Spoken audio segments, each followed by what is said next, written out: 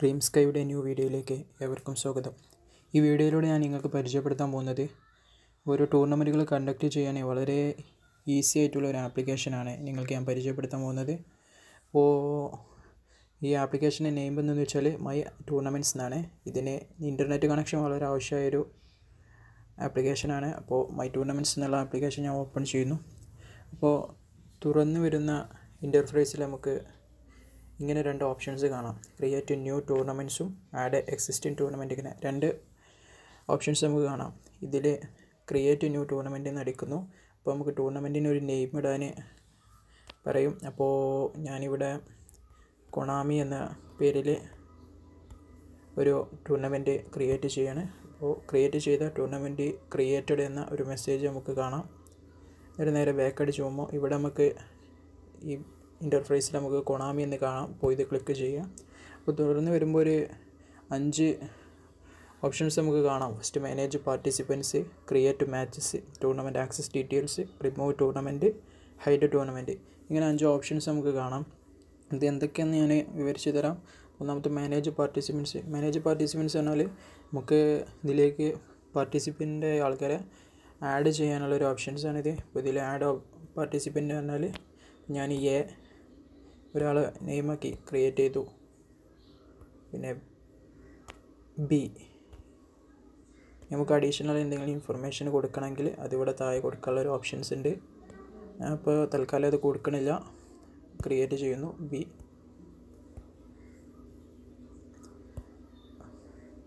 പിന്നെ സി എന്ന രീതിയിലും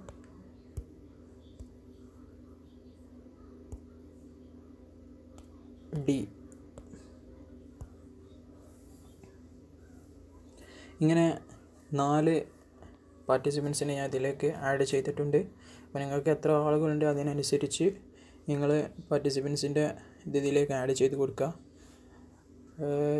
ഇരട്ട സംഖ്യകളായി നിങ്ങൾ സെലക്ട് ചെയ്യാൻ നോക്കുക. അപ്പോൾ 10 പേരോ അങ്ങനെയൊക്കെ ആണെങ്കിൽ, ഈ 11 പേരാണെങ്കിൽ ഒരാൾക്ക് ഒരു ദിവസം കളി ഉണ്ടാവില്ല. അപ്പോൾ ഇതിനൊക്കെ നല്ലത് ഇരട്ട സംഖ്യകളായാലും എല്ലാവർക്കും എല്ലാ ദിവസവും കളി കിട്ടും. അപ്പോൾ അങ്ങനെ സെലക്ട് ചെയ്യാൻ നോക്കുക.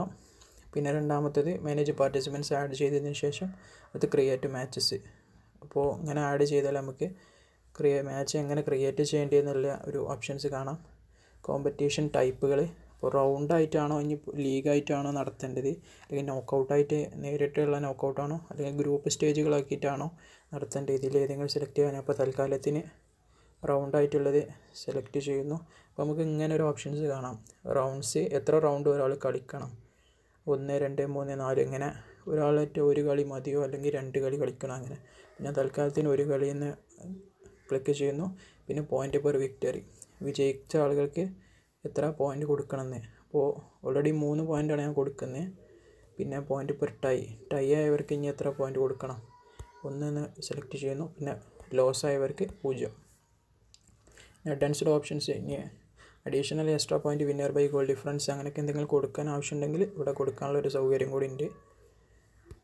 എന്നിട്ട് ജനറൽ ഓട്ടോമാറ്റിക്കലി എന്നുള്ളത് ക്ലിക്ക് ചെയ്യുന്നു. എന്നിട്ട് നമുക്ക് ഇവിടെ റിസൾട്ട് എന്നുള്ളത് കാണാം. അപ്പോൾ റിസൾട്ടിൽ നമുക്ക് ഫസ്റ്റ് റൗണ്ടുകൾ കാണാം. ബിയും സിയും ആണ് ആദ്യ റൗണ്ട്, എയും ഡിയുമാണ്. അങ്ങനെ 2 റൗണ്ടാണ്, എ ബിയും ഡിയും സിയും. പിന്നെ മൂന്നാമത്തെ റൗണ്ടിൽ സിയും എയും ബിയും ഡിയും. ഇങ്ങനെ നിങ്ങൾ ഇതാണ് ടൂർണമെൻറ്റിൻ്റെ ഒരു ഫിക്സ്ചർ എന്ന് പറയുന്നത്. അപ്പോൾ അത് നിങ്ങൾ ഷെയർ ചെയ്താൽ മതി ഗ്രൂപ്പുകളിലൊക്കെ. അപ്പോൾ നമുക്കിങ്ങനെ സ്റ്റാൻഡിങ് ആയി ഇപ്പോൾ അതിൻ്റെ ടാബിൾസും കാര്യങ്ങളൊക്കെ ഇതിൽ നമുക്ക് കാണാം. സ്റ്റാൻഡിങ്സ് എന്നുള്ളിൽ പോയാൽ കഴിഞ്ഞാൽ എഡിറ്റ് മാച്ചുകളിൽ എന്തെങ്കിലും എഡിറ്റുകൾ ഉണ്ടെങ്കിൽ ഇവിടെ വന്നാണ്ട് എഡിറ്റ് ചെയ്യാവുന്നതാണ്. പിന്നെ ഇനി ഇതിലേക്ക് നമുക്ക് റിസൾട്ട് കിട്ടിയാൽ എങ്ങനെ ആഡ് ചെയ്യാമെന്നുള്ളത് നോക്കാം. ഇവിടെ ഒരു പെൻസിലിൻ്റെ ചിഹ്നം നമുക്ക് കാണാം. ഇവിടെ നമുക്ക് എഡിറ്റ് ചെയ്യാവുന്നതാണ്. ഇവിടെ ഇപ്പോൾ B10 ആണെങ്കിൽ 10യും, അതുപോലെ തന്നെ ഇവിടെ 53 ആണെങ്കിൽ ഇവിടെ 53 കൊടുത്താൽ, എന്നിട്ട് ഇവിടെ സ്റ്റാൻഡിങ്ങിൽ പോയി നോക്കിയാൽ നമുക്ക് ആ കൊടുത്ത ഡീറ്റെയിൽസിനനുസരിച്ച് ടേബിൾ ക്രിയേറ്റ് ചെയ്തിട്ട് നമുക്ക് കാണാൻ സാധിക്കും. ഇനി ടൂർണമെൻറ്റ് ആക്സസ് ഡീറ്റെയിൽസ് പറഞ്ഞാൽ എന്താ സംഭവം നോക്കാം. ഇപ്പോൾ ടൂർണമെൻറ്റ് ആക്സസ് ഡീറ്റെയിൽസിൽ നമ്മൾ ക്ലിക്ക് ചെയ്താൽ 3 തരം ടൂർണമെൻറ്റ് ID എന്ന രീതിയിലൊരു ID കാണാം, ആക്സസ് പാസ്വേഡ് കാണാം, അഡ്മിനിസ്ട്രേഷൻ പാസ്വേഡ്, ഇങ്ങനെ 3 പാസ്വേഡുകൾ നമുക്ക് കാണാൻ സാധിക്കും. ഇതിൽ ഈ അഡ്മിനിസ്ട്രേഷൻ പാസ്വേഡ് എന്ന മൂന്നാമത്തേത് DHAG ഈ കാര്യങ്ങൾ ഇത് നമുക്ക് ടൂർണമെൻറ്റ് റിമൂവ് ചെയ്യാൻ ആവശ്യമായൊരു പാസ്വേഡാണ്. അപ്പോൾ നമുക്ക് ടൂർണമെൻറ്റ് ഇത് ഷെയർ ചെയ്യാം, വാട്സപ്പിലും കാര്യങ്ങളൊക്കെ ഷെയർ ചെയ്യാൻ യൂസ് ചെയ്യുന്നു. പിന്നെ റിമൂവ് ടൂർണമെൻറ്റ് റിമൂവ് ചെയ്യണമെങ്കിൽ ഇവിടെ യെസ് അടിച്ചാൽ ഇവിടെ ആ പാസ്വേഡ് അടിച്ച് കൊടുക്കുക. ഈ മൂന്നാമത്തെ അഡ്മിനിസ്ട്രേഷൻ പാസ്വേഡ് DHAG. അപ്പോൾ